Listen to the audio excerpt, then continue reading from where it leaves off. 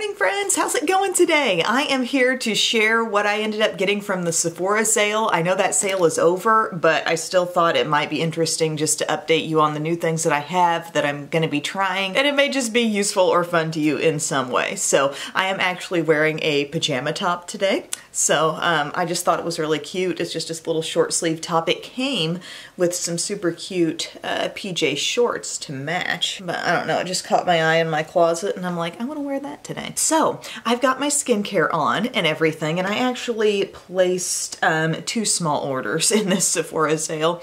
I don't know, I was influenced by someone I saw talking about things and I had to do one other order, but everything I got is in this small basket. So probably the most exciting thing I got was a pump. I got an individual pump. I'm all about putting pumps in my things these days. I got a pump for double wear. Now I got a pump for sheer glow. It's benefiting me greatly. It's a much more pleasing experience to wear my NARS Sheer Glow foundation, which I know I've been talking about it a lot lately. I feel like I'm realizing one full pump is it, and I just dab it around. Vienna is my shade. So I've had the foundation for a while. I just decided I need that pump. And when you get the pump, you can twist it. Okay, it's a locking mechanism there, so it cannot be pushed down because now the cap no longer works for you. That's fascinating, Em. Thank you so much. So I'm gonna bounce this in with a beauty blender. I am just loving this foundation. I can't get over it. Like, where have you been? I mean, I've had it in my stash for a while. Granted, I haven't probably used it as long as some people because this foundation has been around for quite a long time, but I just love the kind of gently luminous look on the skin, but yet I still feel like I'm getting some decent coverage, maybe not full coverage, but a strong medium coverage, all right? And I just feel like it plays so well with different concealers, just different things on the skin, my skincare that's underneath. It stays looking so nice throughout the day, and can you see like the surface of the skin, very just naturally skin-like. So yeah, I got a pump for that to make my experience applying even easier, and I can tell you exactly how much I'm using, and I can see for myself how much I'm using, so I don't go and just, you know, when it's just a bottle and you're just tipping it over and getting some on your finger and dabbing it on, you really lose all awareness of how much is actually going on the skin. So I got that, yay, and then I got this concealer because Emily Ann Gemma on Instagram was talking about how good this stuff is. This Forever Skin Correct concealer from Dior. I have it in 1N.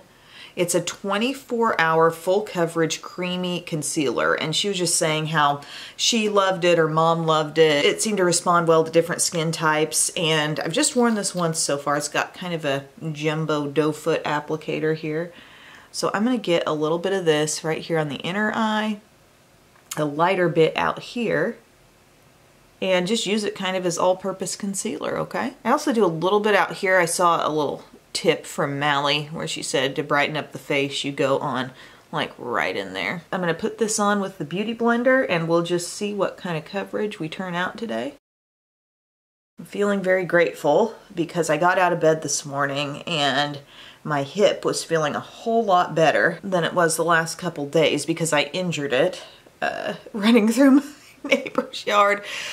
Long story, not a real interesting story, but a package got delivered to my house that didn't belong to me. I know, tragic. And so I took it over to my neighbor's, and Belle, I didn't think was coming out with me. She was like working on something. And so I said, I'll be right back. I'm gonna take this over to John's house. And as I'm coming around the corner from putting it on his porch, I see her running through the street barefoot toward me. I'm like, what the heck?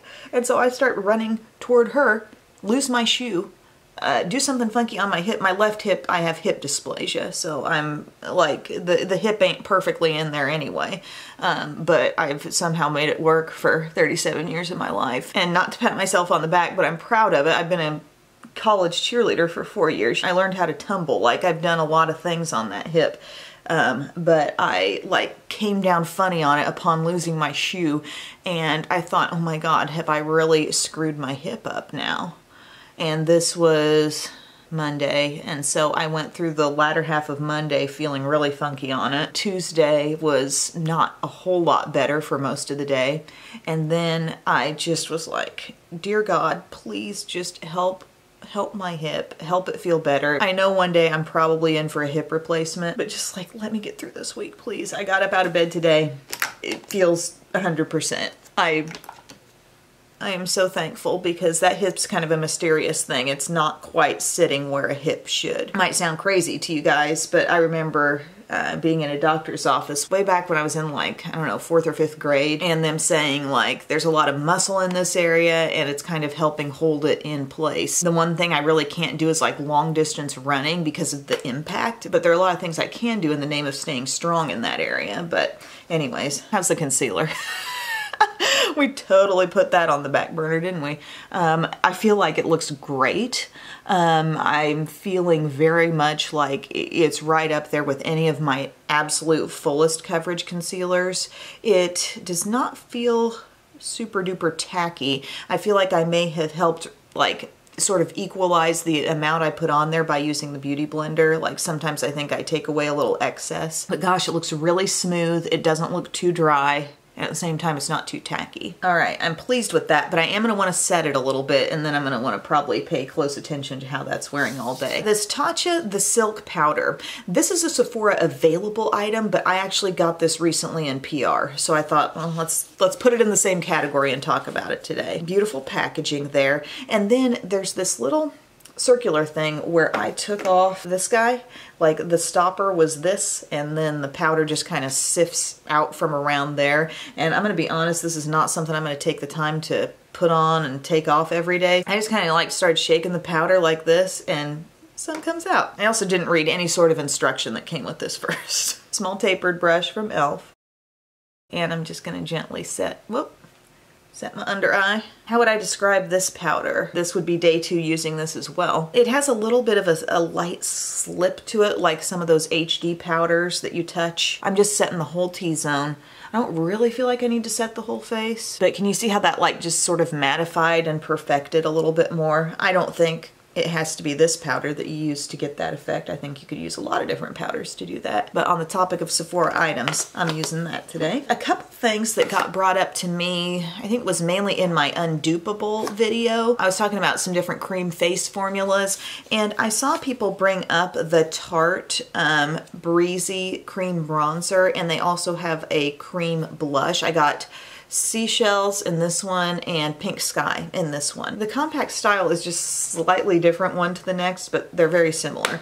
Anyway, I've heard some raves about this cream bronzer and some amazing reviews on it, and so I thought, figures, I just declare Huda Tantour as being so unique, and now there's another thing that's pretty good.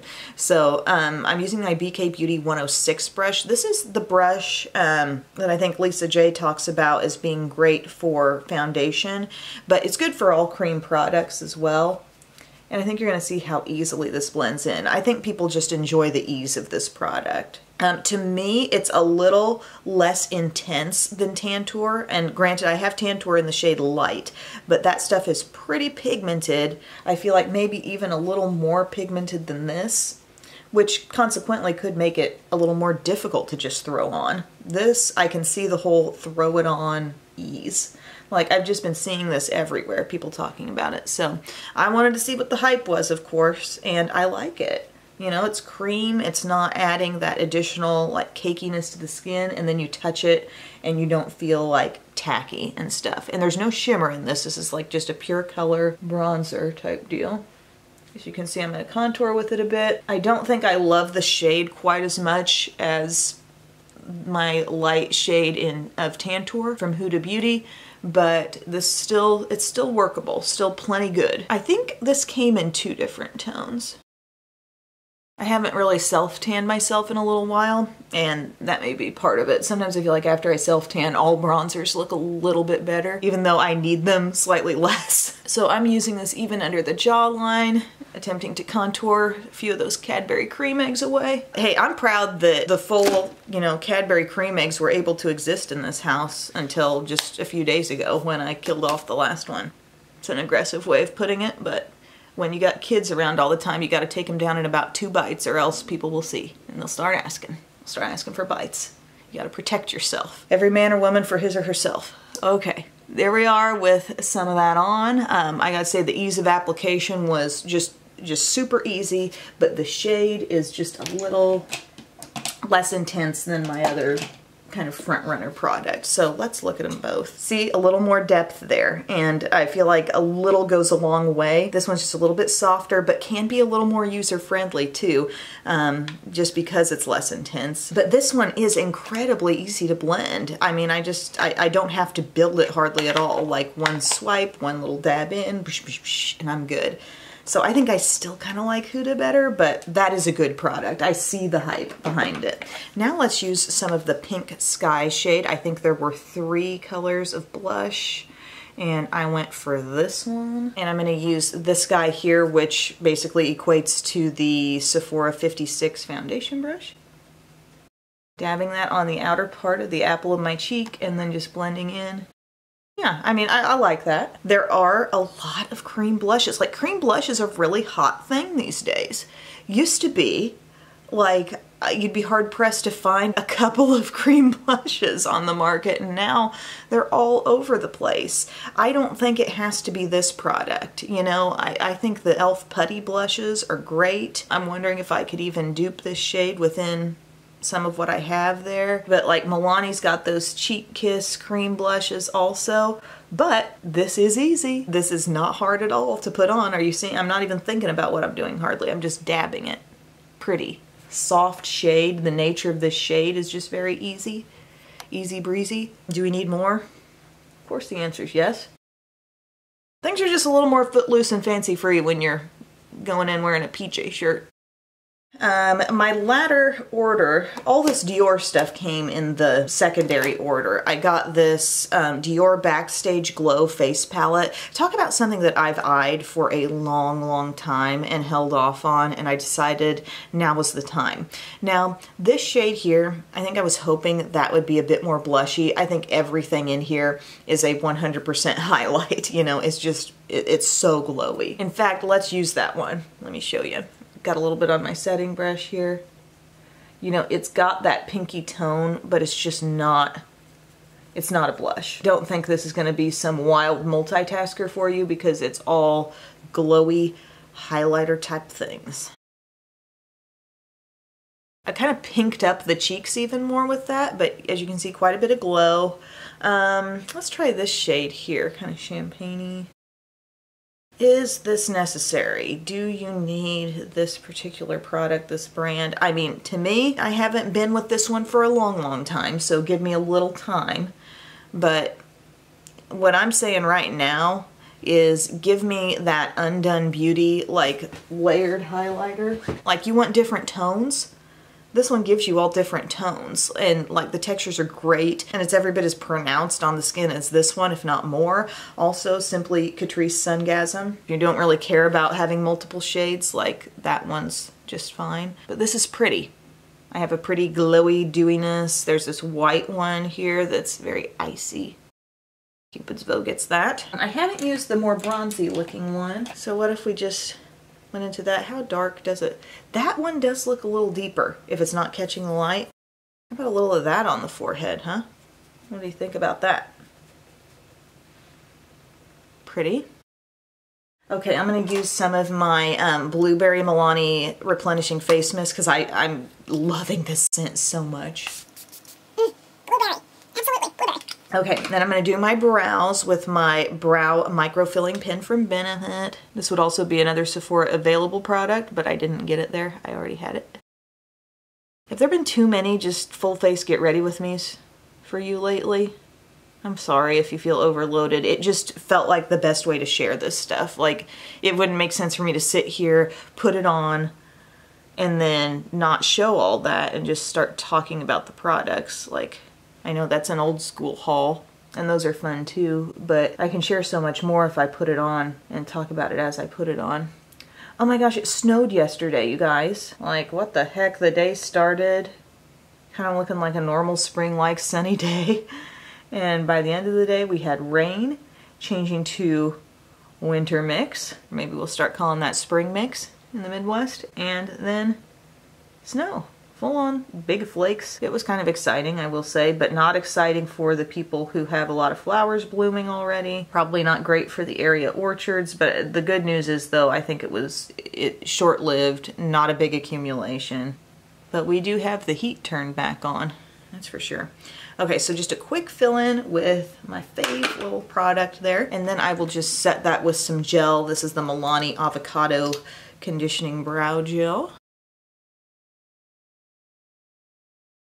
I got two different eyeshadow palettes. Filed this one away under, again, something I've eyed for a long time and finally decided to get.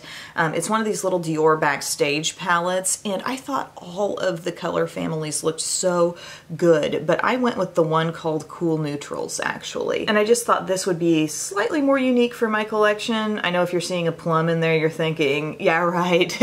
But overall, you know, it's still like, if you just use this palette and this palette alone, you will get like a very everyday, cooler looking eye. They had some warmer stuff, but yeah, I got that one. And then I also got from the Huda collection, one of her brown palettes. I got the toffee version. So complete opposite end of the spectrum from the last one I showed you. This one is super duper warm. I have used it. I have enjoyed it. The shimmers are very glitzy, especially like that one and that one. The mattes are in the four corners and the center. We've got like mustardy kind of warm shades, burgundy. It's a really nice like warm lovers palette actually. I want to play with it some more. I'll pop up a look that I have done with it. I really liked it. But today I feel like just with what I'm wearing, this seems to fit a little bit better. It comes with a little eye base, or they call it just primer. So let's pop this on. And this is really like neutralizing and brightening. And it feels like it's kind of going cream to powder a bit, which concerns me a little because my Milani eyeshadow primer remains a bit more tacky. So hopefully this can still like work well with the product. Does anybody have any of these little palettes? And if so, what do you think of them? Which one's your favorite? They've certainly been around for a little while. I'm gonna take a crease brush today, and I think I'll go up to this corner. There's a little bit of powder kick up when I go into it. Ain't no Hindash palette. How about that thing, by the way? If you haven't seen my last video, I really hope you'll check it out. Very innovative product there. The Hindash Beautopsy palette, which is basically like the most multitasking thing ever. Really cool. He managed to put in a formula there that worked for both eyes and face effectively. There's that very gently in the crease, like no big deal, super easy. I've got this color right down here, the dustiest of lilacs, pulling a little bit more pink as I pop it on.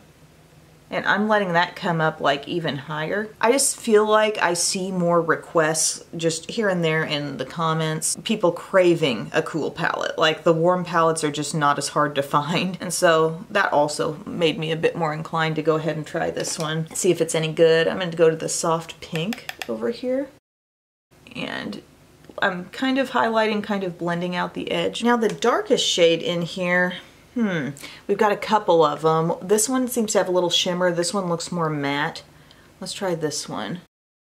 Okay, pretty much what you see is what you get.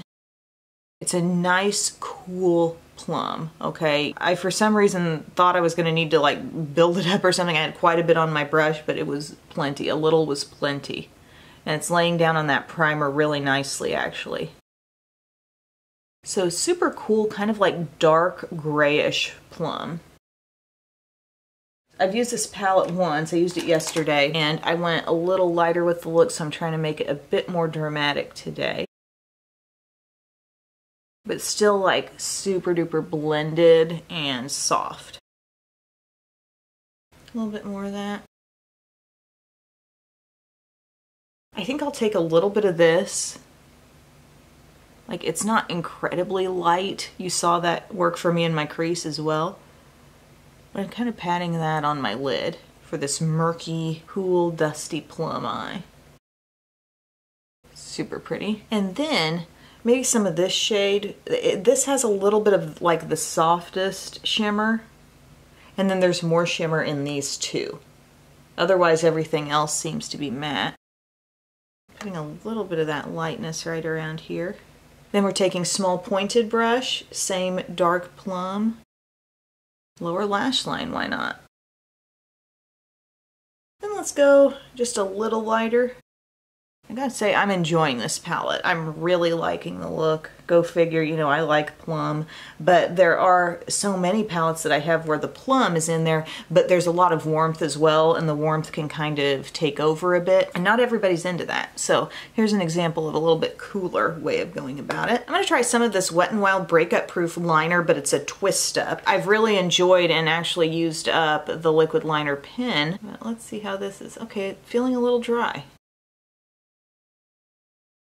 I thought we were kind of past the era of real dry eyeliners. I mean, I know it's going over some matte, like a real heavily done eyeshadow look here, but dang, she's struggling. She's like going up the side of a mountain and can't get a foothold.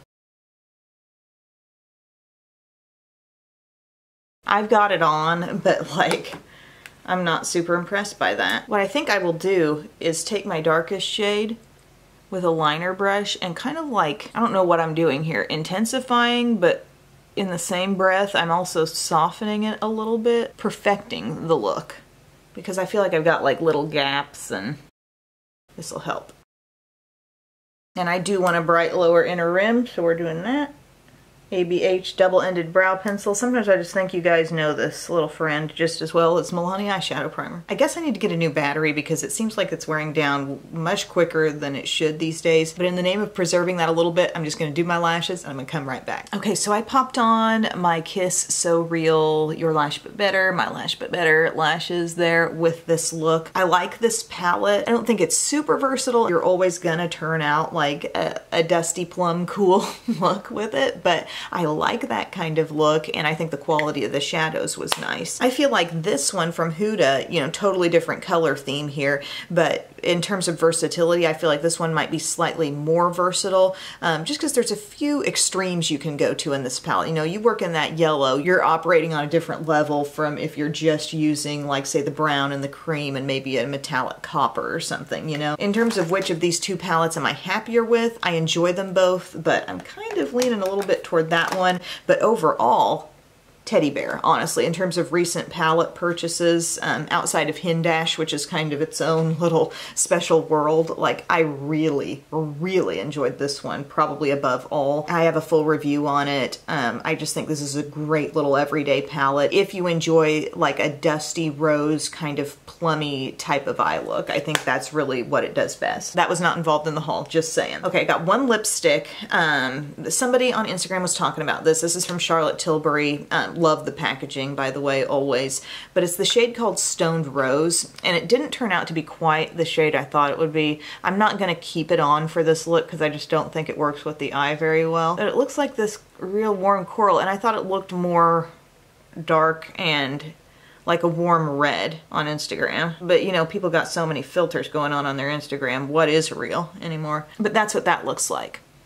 I don't dislike it. I really do think with the right eye look, like a little bit more warmer leaning look, that could be really pretty, like a beautiful spring and summer shade actually, but it's just not gonna be what I wear today with this look. I'm just showing you. Today I think I'm gonna pop on a little bit of White Russian from Buxom. This is a little bit of a pinky lipstick here. I love that formula. I mean, I would say I like that formula better than Charlotte Tilbury's lipstick formula. A little bit cooling, very smooth, very creamy, yet not incredibly shiny. Love that. Let's take the hair down. Freshly cleaned hair. Should have done some rollers or something in it today. But here's my finished look, my friends. I feel like the moral of my story with this look today is I really like the look, but I think some of this stuff is replaceable, okay? I don't think everything is uniquely super needed. Now, I love getting the pump on the Sheer Glow. If you love this foundation, the pump is a game changer, worth the $6 completely. Other things that I've really felt were worth it. I like this Forever Skin Correct Concealer. Like, it looks so fresh even after being set with powder, yet it covered so, so well. I'm gonna continue working with this. This is not like the be-all, end-all review, but like, I really like that concealer. I'm glad I got it. The cream products from Tarte. Of the two, I would say I like the bronzer a little bit more. That impressed me a little bit more, simply because it was so easy, and not all cream bronzers are that easy. I think Huda Tantour I like a little better than this, but of these two, I like the bronzer, and I think the blush is more common, okay? More dupable. I still see myself for sure getting use out of these things. I think they're both pretty. I like them both. I think it's nice when you can keep from applying like powder on the skin repeatedly and work in some steps that are cream. But if it came right down to it in a battle between cream bronzers, I would still take Huda Tantour over this. And that's not just me being stubborn. I just like that tone even more, but they're both very easy to apply. Maybe I like that one even more, if we're getting super specific here, maybe I like Huda Tantour even more as a legit like contour, and this is maybe even better as a bronzer, like let's just warm up the skin in large surface areas kind of thing. Why did I just glance at the back of this palette? It says in little print, Toffee Brown Obsessions. I thought it said Toffee Brown Casserole for a second. Like,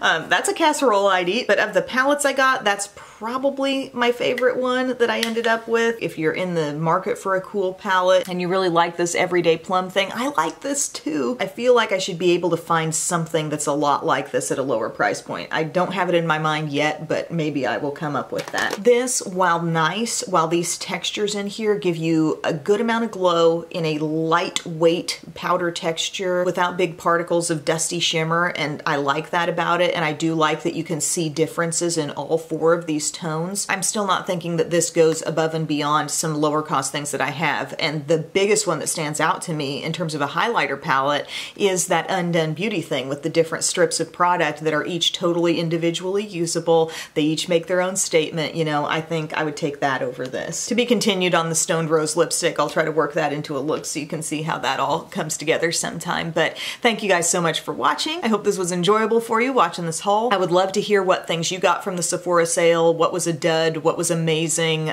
Tell me the whole story in the comments section, and I will see you guys very soon. I love you. Bye.